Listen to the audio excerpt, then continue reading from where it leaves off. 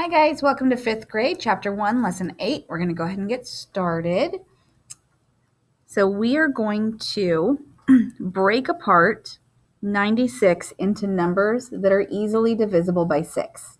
Okay, so 96, if I did 6 times 6, that would give me 36. Okay, 96 minus 36 leaves me with 60. Okay. Well, 6 times 10 is 60, okay? So now I have 6 times 6 plus 10 is 16 equals 96, okay? I know it's a little confusing. We're going to do another one. Don't worry, okay? So if I did 85, oh, I'm sorry. I forgot to fill in up here for this one. So that's going to be 16, okay? So 85, I'm going to take away 50 of that first. So I'm going to do 5 times 10. Okay, so if I take away 50, I'm left with 35. Well, 5 times 7 is 35. Okay, so now if I do 5 times 10 plus 7 is 17, that equals 85. Okay, so my answer up here is 17. Okay, we're going to do one more. Okay, all we're doing is breaking apart this number in easily divisible numbers, okay? Sorry, guys. Okay, so 6's again, okay? Well, so I know that 6 times 9 is 54. If I take 54 away from 84, then I'm left with 30. So I know that 6 times 5 is 30. Okay? So I'm looking for numbers that can divide by 6 that end in a 4. I could have done 6 times 4, which would have left me with 24. And then when I take away 24 from 84, I'm left with 60, and then I would have 6 times 10. You're going to get the same answer, okay?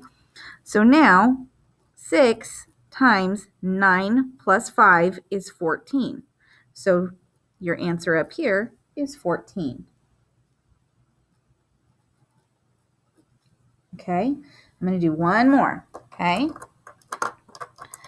So I'm going to break up 7s. I'm going to go down my multiples of 7, and I'm going to find one that ends in an 8, okay?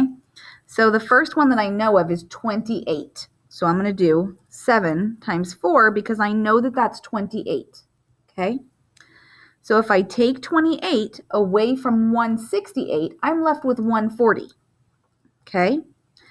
Now, I don't know how many times 7 goes into 140 off the top of my head, but I know that 7 goes into 14, which is the front half of 140, 2 times, and then there's a 0 on the end.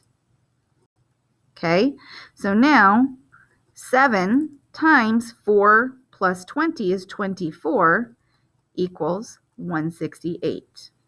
So your answer up here will be 24. Okay. I know this is tough, guys, okay? So,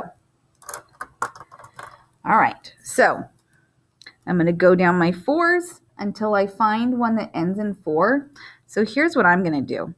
I'm going to do 4 times 1, which is 4, and then I'm left with 100. If I take away 4 from 104, I'm left with 100. Well, I know that 4 quarters in my hand is 100 cents. So 4 times 25, because that's 4 quarters, and that's 100, okay? So down here, 4 times 25 plus 1 is 26 equals 104. Then my number up here is 26, okay? You guys try and do 7 through 9. I've done a whole bunch for you. Go back and look at them if you need to, okay? We're going to go down to number 10. It says Ken is making gift bags for a party. He has 64 colored pens. He wants to put the same number in each bag. How many bags will Ken make if he puts 4 pens in each bag? Okay, so they want us to break these up again just like we were with the other one. Okay, So I know that 4 times 6 is 24, which ends in a 4. That's nice, okay? So I'm going to say 4 times 6 plus, if I take 24 away from 64, I'm left with 40. So that's 4 times 10. Okay, so now that all equals 64, but 6 plus 10 is what I need. So 6 plus 10, 16 bags. Okay, I know that every one of you parents is going, do it this way. And while I might agree, we have to do it this way because that's what our assignment is. Okay, so don't do it this way on this one. Okay, all right. Maritza is buying wheels for her skateboard shop. She ordered a total of 92 wheels. If the wheels come in packages of 4, how many packages will she receive? So I'm going to say 4 times 10 is 40. If I take 40 away from 92, I'm left with 52. And again, I don't know how many times 4 goes into 52, but I know that 4 times 8 is 32. So if I take 32 away from 52, then I'm only left with 20. And then I know that 4 times 5 is 20. Okay, so 4 times 10, I'm going to start with 92. 4 times 10 is 40. So when I take away, I get 52 left. Okay, now 4 times 8 is 32. So if I take 32 away, I'm left with 20. If I do 4 times 5, it takes away that 20. Okay, I'm left with 0. Okay, so 10 plus 8 is 18, plus 5 is 23. 23 packages. Okay, we're adding up the number that is not what we are dividing by. So 10, 8, and 5, total of 23. Okay, we are going to go over onto the back where we are going to do the lesson check. Or sorry, you are going to do the lesson check just like always. We're going to go ahead and do the spiral review. It says write an expression that can be using the distributive property that can be used to find the quotient of 36. Nope, that's the lesson check. I'm not doing that. Sorry about that. Spiral review. Allison separates 23 stickers into 4 equal piles. How many stickers will she have left over? Okay, so 23 divided by 4. Okay, so 4 goes into 20 5 times.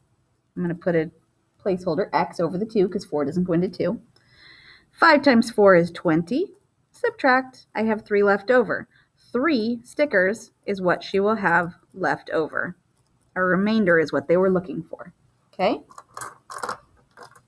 All right, a website had 2,135,789 hits. What is the value of the digit 3? So I'm going to rewrite my numbers here. I'm going to underline my 3. I'm going to drop it down. Every number afterwards becomes a 0, so I have 4 zeros. That leaves me with 30,000.